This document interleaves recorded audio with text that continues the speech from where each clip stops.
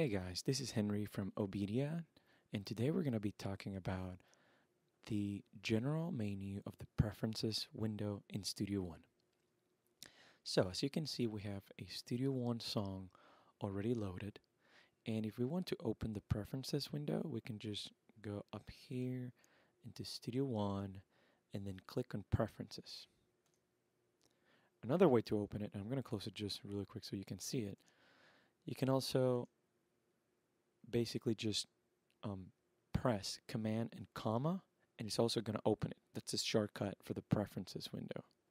Okay, so here's the preferences window. We have 5 different menus on this window. There's the general menu. The second is called location. Then we have audio setup. Then we have external devices, and then we have advanced. For the purpose of this tutorial, we're only going to be working on the general menu of the preferences window. The general menu of the preferences window has 5 different tabs, okay?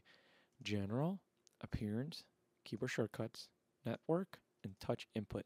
We're going to start with the first one, which is called general. The first option that this general tab gives us is related to when Studio One starts, okay? So you can select what happens when the software starts. It could either do nothing, open last song project, open default song or project, or create a new song. I like to leave it in do nothing so that when Studio One starts, it's going to ask me, do you want to create a new song? Do you want to create a new project? Do you want to open something that you've already done in the past? I like it that way. However, let's say you're someone that knows for a fact that every time you open it, you're going to be creating a new song, a whole different new idea. You might just select create a new song, and it's just going to create it every time you open it. I'm going to leave it in do nothing. You also have the check for updates option. So when Studio One starts, if this option is checked, it will try to find new updates, or at least check. Okay, if you have a steady internet connection, I would just leave it on. So every time it opens, it's going to see if there's a new update. If there is, you can install it. You don't have to. Now, if you're not a person that likes doing updates, you can just leave that off and just run whatever current version of Studio One you have. I'm going to leave it on for this tutorial. Then we have our language selection. If you click on the drop-down list, you can select whatever language you like. We're going to leave it in English. So that's the general tab. Now we have the appearance tab. Basically, this is all related to the color of the windows. If you click and drag all these sliders, you can modify the color of the window with things such as contrast, luminance, saturation. Let's say that by some reason you were, playing with this and you didn't like what you did, like right now, and I want to go back to the original, I can just click on reset. Boom. Back to basics. Back to the original version.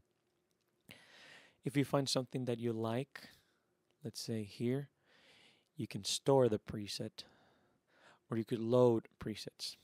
I'm gonna leave it to I'm gonna leave it to the default way by clicking on reset. I like the way this looks, so I'm not gonna change it.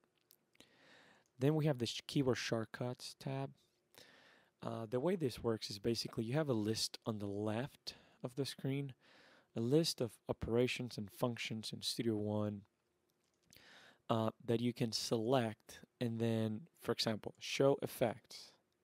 The show effects function already has a key associated to that function, which is F7. However, you can switch it, you can change it, or you could add. Let's say, for example, this one, show cloud. There's no keys associated to that, so you can enter one. So basically here you can change all the keyboard shortcuts of the program. I tend to leave this default because I like to learn the way Studio One wants me to do things. But you could change that, or you could map the functions of other DAWs such as Sonar, let's say Pro Tools, Logic, Cubase, whatever. You could map that so Studio One will work with those key commands. I typically just leave it as Studio One. I don't change anything from there, but you could if you wanted. The next tab is the Network tab. Here's where you can basically allow remote control apps to discover this DAW. I normally leave that default. And the last one, which is a touch input tab, this has to do with multi-touch devices. Personally, I don't have any multi-touch devices connected or at least controlling Studio One. So whatever I do here doesn't really matter. It's not going to affect me. So I'm just going to leave it default. So these were the five tabs of the general menu of the preferences window. I hope this tutorial was educational for you. If you have any other questions, please call us at Obedia at 615-933-6775. Thank you very much. Today's pro audio hardware and software can give you excellent results if you know how to use it properly. Obedia can help you to get the most out of your pro audio hardware and software. Why spend your time scouring the internet for answers or digging through manuals? With one quick call to an Obedia technician, you'll be connected with someone who can give you the answers that you need in real time via phone and remote desktop. Obedia technicians are trained in all major digital audio applications on Mac, PC, iOS, and Android devices. Obedia member subscriptions are cost-effective, give you great member benefits, and Obedia is here 7 days a week to help you get the most out of your digital audio hardware and software. No matter what your level of expertise, Obedia can help you to stay focused and productive and get your music back on track. Start taming your technology today with Obedia.